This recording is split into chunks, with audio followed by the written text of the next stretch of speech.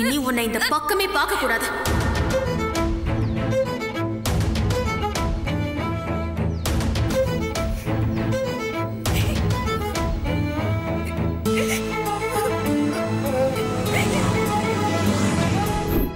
கடவுளே, ஏன் என் குடும்பத்துக்கு இப்படி ஒரு சோதனை?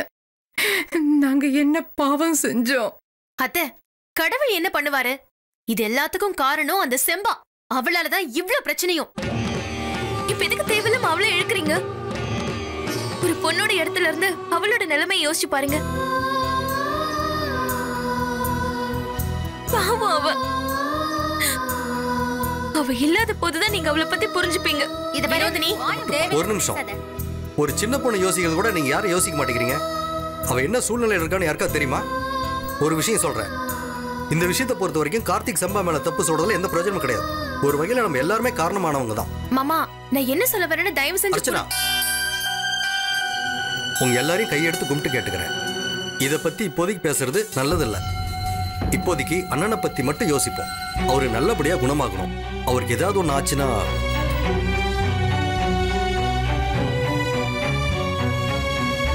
அண்ணன் நல்லா இருக்கணும், நல்லபடியா குணமடையணும். அதை பத்தி மட்டும் பேசுவோம். வேற எதுவும் பேசாதீங்க ப்ளீஸ்.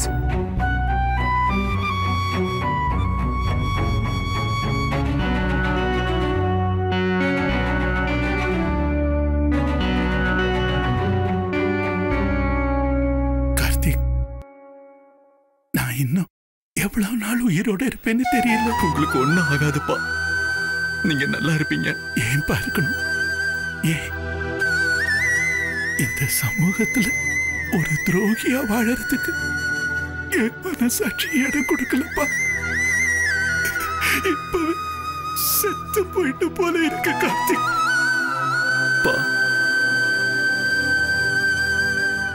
என்னப்பா நீங்க யாருக்குமே துரோகம் பண்ணல. செம்பாக்கு நான் துரோகம் பண்ணலையா கார்த்திக்? யாரோ ஒரு ராஸ்கல் தப்பு பண்ணிட்டு போனானா அதுக்கு நீங்க என்னப்பா பண்ணுவீங்க? யாரோ ஒருத்தன் நம்ம வீட்டுல தீ வச்சுட்டா அத நாம் வேடிக்கையா பார்த்துட்டு இருப்போம். அதை பண்ணிட்டு இருக்கோம்ப்பா.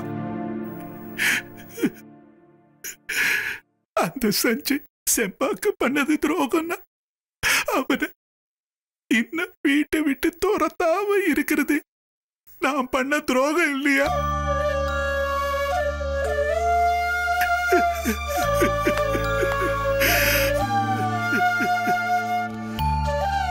யாரோ ஒருத்தர் அவளை ஏமாத்த திட்டம் போட்டு வந்தது துரோகம்னா அதுக்கு இடம் கொடுத்து நின்னது நான் பண்ண துரோகம் இல்லையா? நம்ம குடும்பத்தோட நல்லது கெட்டது எல்லாத்துக்கும் நான் தான்பா பொறுப்பு. ஒரு தடவை அந்த பொண்ணுக்கு தப்பான மாப்பிள்ள வந்த போதே நான் அந்த பொறுப்பை எடுத்திருக்கணும். கல்யாணத்தை பத்தி உனக்கு என்னப்பா அனுபவம் இருக்கு? உன்கிட்ட பொறுப்பு கொடுத்திருக்கேன்னா செம்பா மேல உண்மை அக்கறை இல்லாம தானே இருந்திருக்கேன்.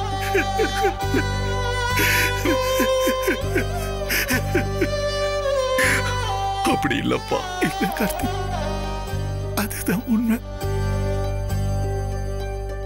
இதுவே நம்ம வினோதினிக்கு மாப்பிள்ளை பாக்குறதா இருந்தா நான் இப்படி செஞ்சிருப்பேனா?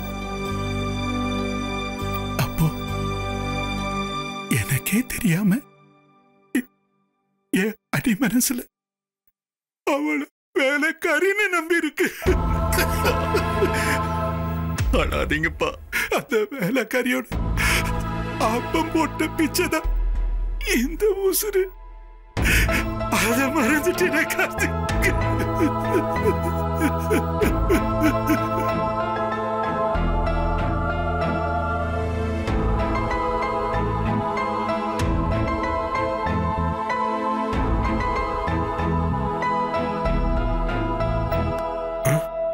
ஆமா, உங்க சம்பிரதாயம் எப்படி?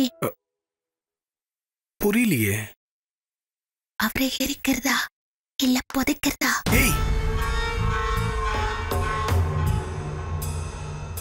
அது நமக்கு எவ்வளவு பங்கு வருதுன்றத பொறுத்துதான். மாணிக்க சாகும்போது நம்பி அவன் பொண்ணை கொடுத்து சாமி நீதான் பார்த்துக்கணும்னா, ஆனா நான் நம்பிக்கை துரோகம் பண்ணிட்டேனே கார்த்திக், நம்பிக்கை துரோகம் பண்ணிட்டேன். இல்லப்பா, இப்பவும் ஒண்ணு கெட்டு போகல. நான் இருக்கேன்ப்பா. சிப்பாவுக்கு ஒரு நல்ல மாப்பிள்ளைய நான் கண்டுபிடிக்கிறேன்ப்பா. இதை நீ என்கிட்ட சொல்லும்போது அவ்வளவு வெறுப்பா இருக்கு. ஆனா அந்த பொண்ணு கிட்ட போய் நான் சொல்ல முடியுமா?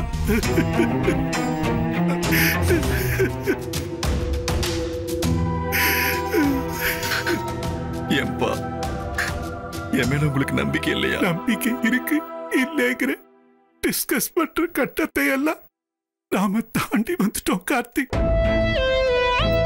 இதுக்கப்புறம் ஒரு மாப்பிளைய பார்த்து அவளுக்கு ஒரு கல்யாணத்தை பண்ணி நம்ம கடமை முடிஞ்சதுன்னு நம்ம கை கழுவிட்டு போயிடுவோம். ஆனா செம்பா, காலம் பூரா ஒரு பழி சொல்ல தலையில தூக்கிட்டு தெரியணும். அதிர்ஷ்டம் இல்லாதவன், நேரம் சரியில்லாதவன், கட்டம் சரியில்லாதவன் இப்படி வாய்க்கு வந்ததெல்லாம் சொல்லி திட்டுவாங்க.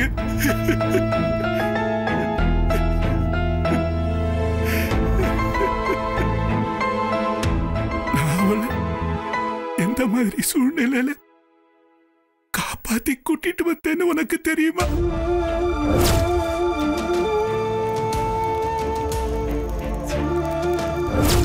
மாணிக்கத்துக்கு கடன் கொடுத்தவங்க அவன் செத்துட்டானதும் அவன் மக செண்பாவ விபச்சாரத்துல தள்ள பார்த்தாங்க.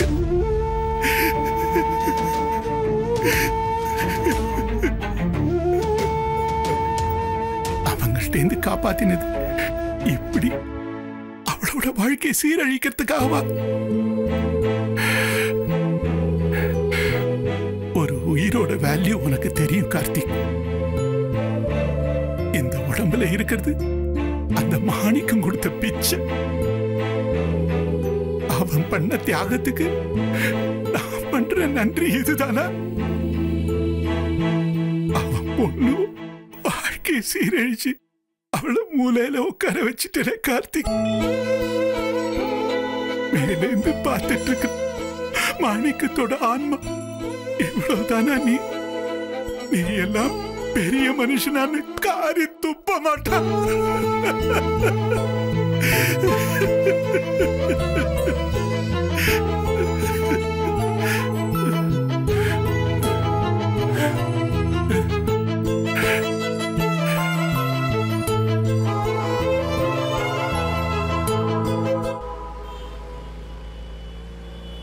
அண்ணா ப்ளீஸ், நான் கொஞ்சம் வேகமா போங்கண்ணா.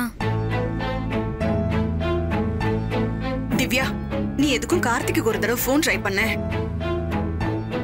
கார்த்திக் எடுத்தாருன்னா அந்த ஹாலோட அட்ரஸ் மட்டும் திருப்பி கேட்டுக்கோயேன். சரிம்மா.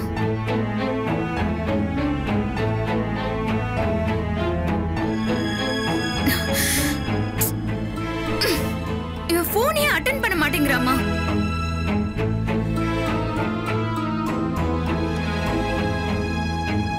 அப்படி என்னங்க பொல்லாத புடலங்க ரகசியம்? நீங்க மட்டும் அவர் புள்ள இல்லையா என்ன? இவ்வளவு நேரம் பொறுமையா இருந்தீங்க, இன்னும் கொஞ்ச நேரம் தானே. இருக்க முடியாது மாமா.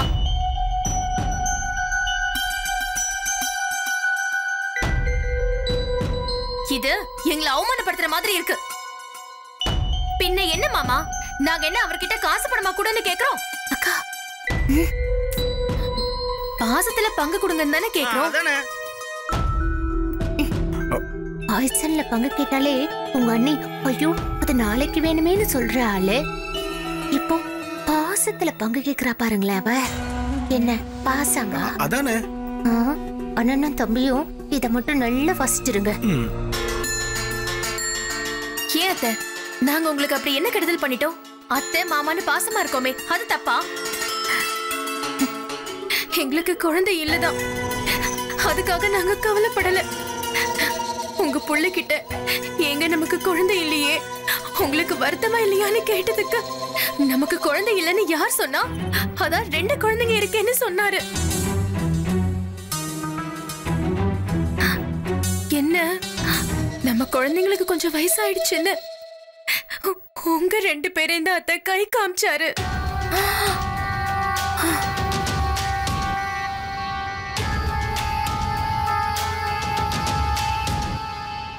அணுகுண்டு போட வேண்டியதான். அதுக்காக சதாமுசனையே மிஞ்சிட்டியே. அவங்க பண்றத பார்த்தா பாதி சுத்த அங்க போயிடும் போல இருக்கு. நீ ஏதாச்சும் பண்ணுடி. பண்ணு. இப்ப கூட உங்க பையன் என் காது பக்கத்துல வந்து என்ன தப்பா நினைச்சுக்காத வடிவு, ஏன் உசுறு வேணா அந்த சாமி எடுத்துட்டு போயிட்டோம், அதுக்கு பதிலா என் அப்பாவை காப்பாத்திட்டா போதும்னு சொன்னாரு. எங்க பாசத்துல உங்களுக்கு என்னங்க தப்பு தெரிஞ்சது? எப்படி அது என்ன பாசத்துல தப்பு இருக்கா, பாயசத்துல உப்பு இருக்கான்னு? அடியே அவ விட்ட போட்டு பாக்குறா, விட்டுறாத. இப்ப நீதான் ஸ்கோர் பண்ணணும். 5 வருஷமா உங்களை விட்டுட்டு போய் நினைச்சு பார்க்காத உங்க மகன் உங்களுக்கு பெருசா போயிட்டான். இங்கே இருந்தா உங்களை பாத்துக்கிற நாங்க உங்களுக்கு வேண்டாதவங்களா போயிட்டோம்ல. அர்ச்சனா, அப்படிலாம் இல்லம்மா.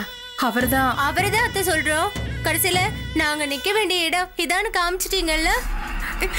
ரொம்ப சந்தோஷம் அத்தை, ரொம்ப சந்தோஷம். பரவாயில்ல, மாமா என்னை எப்படி வேணா நினைச்சிட்டு போட்டோம். ஆனா எங்களுக்கு நம்ம வீடுதான் கோயில், நீங்க தான் சிவன் பார்வதி நாங்க நினைச்சிட்டு இருக்கோம். ஆமா அம்மா. என்னப்பா இது? ஏன் இப்படி எல்லாம் நடக்குது? சாமி புயல் வரும்னு சொன்னாரே, அது இதானா? என் குடும்பம் ஏன் இப்படி சின்ன பின்னம் ஆயிடுச்சு? இந்த கஷ்டத்துல இருந்து நான் எப்படி என் குடும்பத்தை காப்பாத்த போறேன்?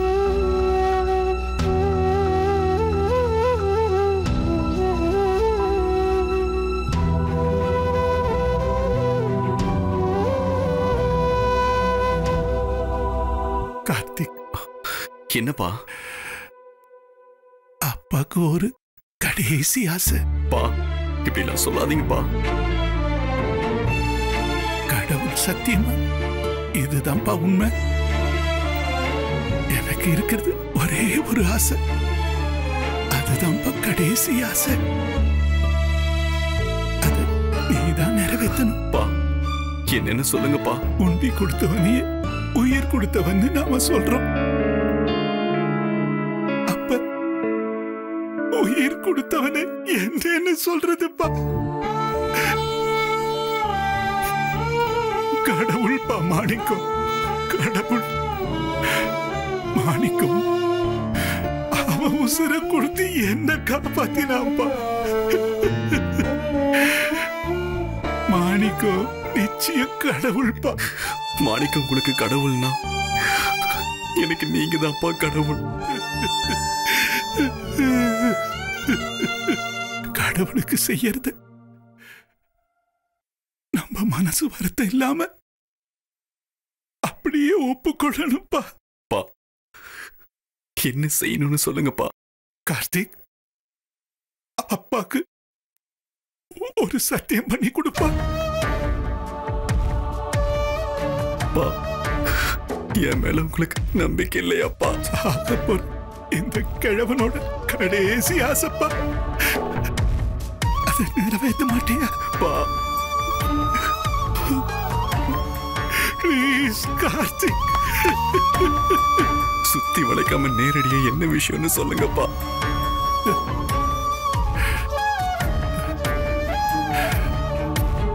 நீ செம்பாவை கல்யாணம் பண்ணிக்கணும் கார்த்திக்.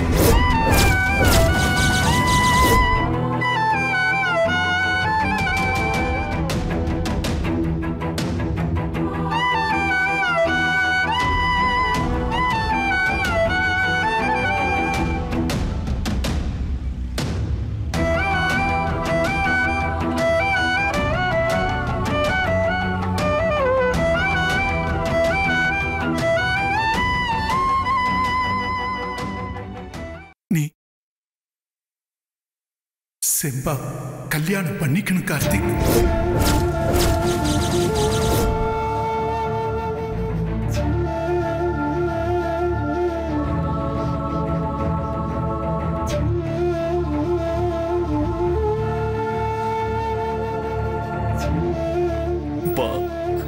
என்னப்பா பேசுறீங்க? இன்னைக்கு செம்பாக்கு ஏற்பட்ட அவமானம்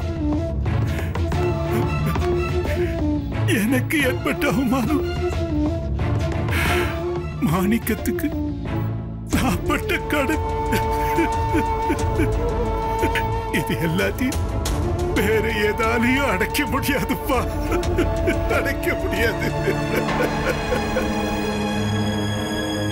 நான் உன்னை நம்புறேன், நிறைய நம்புறேன். என் பையன் என் பேச்ச மீற மாட்டான்னு நம்புறேன்ப்பா. திவ்யா திவ்யா வசதியான பொண்ணு, அவளை காப்பாத்த அவளை சுத்தி 100 பேர் இருக்காங்கப்பா. ஆனா செம்பாக்கு இந்த கிழவ மட்டும்தான்ப்பா இருக்கா. ஆனா என் சாவுக்கு அப்புறம் செம்பாவை காப்பாத்த யாருமே இல்லப்பா, யாருமே இல்ல. நேரடியா சொல்லு கார்த்திக், உன்னால முடியுமா முடியாத?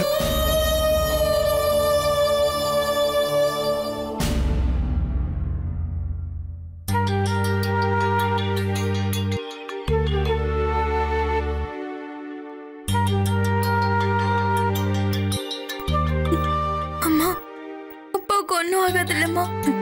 ஒன்னும் ஆகாதுமா. அவங்க ஏமா தனியா பேசுறாங்க? எனக்கு ரொம்ப பயமா இருக்குமா. ஒன்னும் புரியலம்மா. எல்லாம் அந்த ஆண்டவனுக்கு தான் வெளிச்சம். எங்க அவருக்கும் இருட்டதான் இருக்கும், அவ்வளவு ரகசியமால பேசிட்டு இருக்காங்க. இல்ல வடிவு, அவர் எப்பவுமே உங்க யாரையுமே வேற வேறையா நினைச்சதே இல்ல. அதனாலதான் கேக்குறோம், இன்னைக்கு என்ன ஆச்சுன்னு. நேரம் சரியில்லைன்னா ஒட்டகத்துக்கு மேல ஏறி போனா கூட நாய் கடிக்கும்னு சொல்லுவாங்கல்ல, அந்த மாதிரிதாம்மா. நம்ம குடும்பத்துக்கு இப்ப நேரம் சரியில்லைன்னு நினைக்கிறேன். எப்ப சாமி நம்ம குடும்பத்துல புயல் வீசுன்னு சொன்னாரோ அப்பவே என் மனசு திக்கு திக்கு நடிக்க ஆரம்பிச்சிடுச்சு. வந்த புயல் மொத்தமா வாரி சுருட்டிட்டு போகும்னு எனக்கு புரியாம போயிடுச்சு. அண்ணி, அதே சாமி தான் புயலுக்கு அப்புறம் நல்லது நடக்கும்னு சொல்லியிருக்காரு. எப்பவோ வரப்போற நல்லதை விடு, இப்போ குடும்பம் சின்ன பின்னம் ஆயிடும் போல இருக்கே. தயவு செஞ்சு நீங்க மனசை தளர விடாதீங்க. ஆண்டவ மேல பாரத்தை போட்டுட்டு நீங்க அமைதியா இருங்க.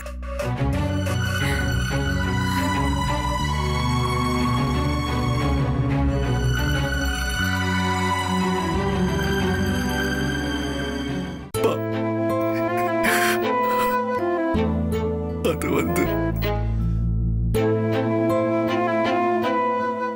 இல்ல கார்த்திக், பிடிக்கலன்னா உன் விருப்பப்படி வாழ்ந்துக்க. இந்த ஒன்ன தவிர நீங்க வேற என்ன வேணா கேளுங்கப்பா. உனக்கு ஒண்ணு தெரியுமா கார்த்திக்? உனக்கு 5 வயசு இருக்கும். திடீர்னு பேய் காய்ச்சல், என்னென்னவோ பண்ணியும் காப்பாற்ற முடியாதுன்னு சொல்லிட்டாங்க. கண்ணை திறக்க முடியாத அளவுக்கு உனக்கு பயங்கர ஜோரம். 15 நாள் நான் தோள்ளையே தூக்கிட்டு மலை கோயில சுத்தி சுத்தி வந்தேன். என் உசுரை எடுத்துக்கிட்டு ஓ உயிரை காப்பாத்துன்னு சொன்னேன்பா. என்கிட்ட மிச்சம் இருக்கிறது ஒன்னே ஒண்ணுதான். அதை கொடுத்தா நீ ஒத்துக்குயாப்பா? என்னன்னு கேக்குறியாப்பா? இதுவரைக்கும் யாருக்குமே தலை வணங்காத உங்க அப்பா முதல் தடவையா கால விழுந்து கேக்குறப்பா. என்னப்பா நீங்க?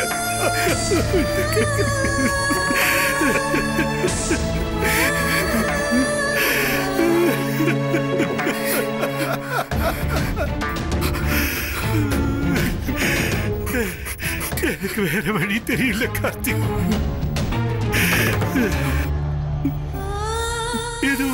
இல்லைன்னா என் உசுரை தாம்பா கொடுக்கணும்.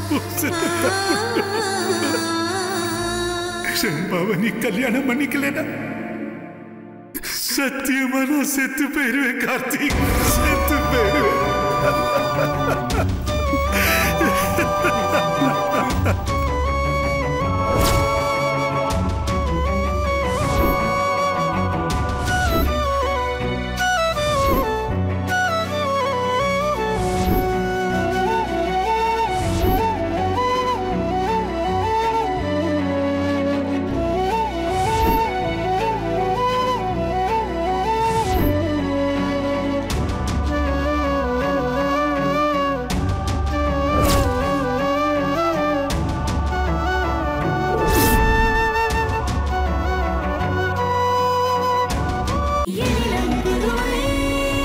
உங்கள் ஸ்டார் விஜய்.